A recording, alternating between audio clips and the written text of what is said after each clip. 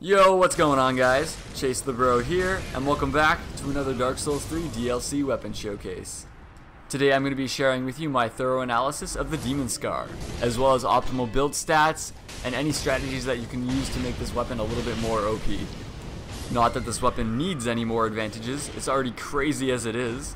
When I first started using it, I couldn't believe it was a weapon that scaled so well with faith and intellect, while allowing you to cast your pyromancies. They created the perfect pyromancy weapon. There is nothing you could use as a pyromancer that would beat this weapon. It's perfect. So if you have a build that's centered around pyromancies, use this. Also, the weapon itself is a curved sword, so its moveset is very fast. Now, it may not be super damaging. I think on average per R1 I do 200 damage, which isn't amazing or anything. But the potential for combos with this build is pretty unlimited. I'm sure by this point you've seen me use the 2R1 strike, Black Serpent to Chaos Bed Vestige combo. It's not a true combo, but it does catch people a lot of the time when they try to roll away from the Black Serpent. And if you do land it, like I do a ton in this video, it does incredible damage. The versatility of this weapon just amazes me. The fact that you can cast pyromancies at any moment makes your playstyle so different. Like, I learned so much just using this build. And because this weapon is so overpowered, I was trying to think of a weapon that could actually counter it, and I couldn't come up with anything. This weapon does really well in close combat because it is a curved sword, so you're going to get your light attack off before any other weapon does.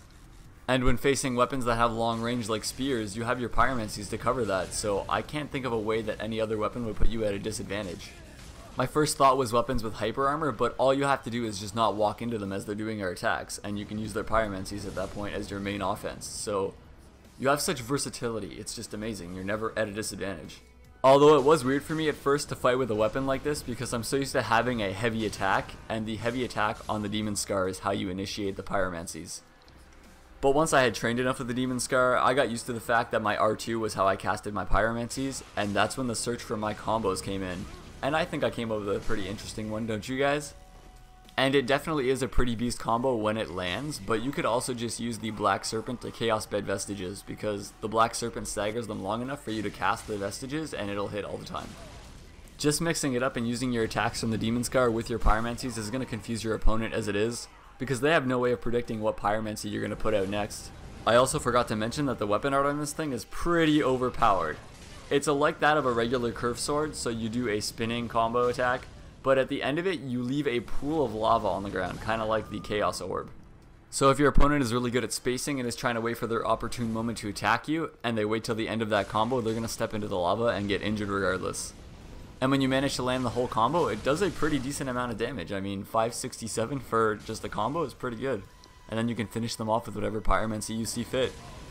Now, I'd also like to add that you guys can use whatever pyromancies you want with this build, but I definitely recommend having the Black Serpent and Chaos Bed Vestige, because it almost is a true combo. There's rare times where the person I'm fighting gets out of it. It doesn't happen very often. Most of the time it lands, so I'm going to recommend those two in your spell category. As well, I had a lot of attunement for this build just so I can try out a whole bunch of different pyromancies. You don't need to have 5 spots like I do. You can have less attunement and put more health into your build, or whatever you'd like. And speaking of build layouts, I'm going to take you on over to my equipment and stat layout. That way I can explain some of the optimal stat layouts for this build, and you can check out what I've been using.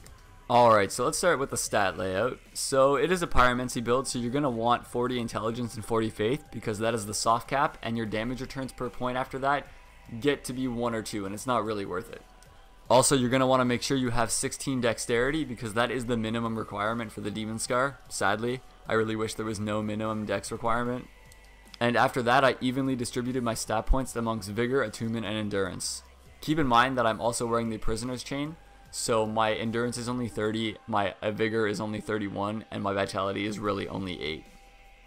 And like I said earlier, there are a few different ways to make this build, so you don't need as much Attunement as I do. Like, honestly, I wasn't using the Boulder Heave as much as I thought I would, so I would probably make my Attunement 24 to be optimal, because I don't need that much mana. And having the Black Serpent and Chaos Bed Vestiges is really the only spells you need.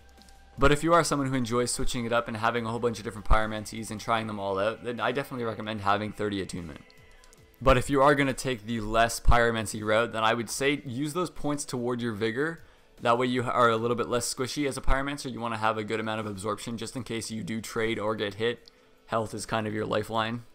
But yeah, guys, that's pretty much it for the stat layout. So I'm going to bring you on over to the equipment now.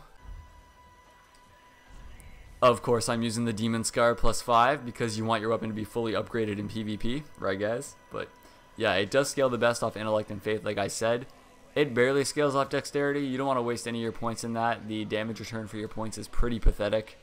And as you can see, the Demon Scar only does fire damage. So it's not split damage, it's just one type of damage. And I also keep a simple Casis on me, like most of my builds if you've seen them, guys, because it slowly rebuilds my mana. And it's a good parrying device if fighting someone who's just spamming. Not that you need to rebuild your mana with this build. I don't feel like you'll go through 30 attunement, but it's just nice to have on you. I am wearing the Ring Knight set with the Firelink helm because I love the way it looks, and it has good damage absorption. I'm wearing the Great Swamp Ring and the Witch's Ring because they both boost your Pyromancy and they stack together. I'm wearing the Sage Ring +2 because it shortens the cast time for all your Pyromancies, which is definitely necessary. And finally, I'm wearing the Prisoner's Chain because it boosts your Vigor, Endurance, and Vitality.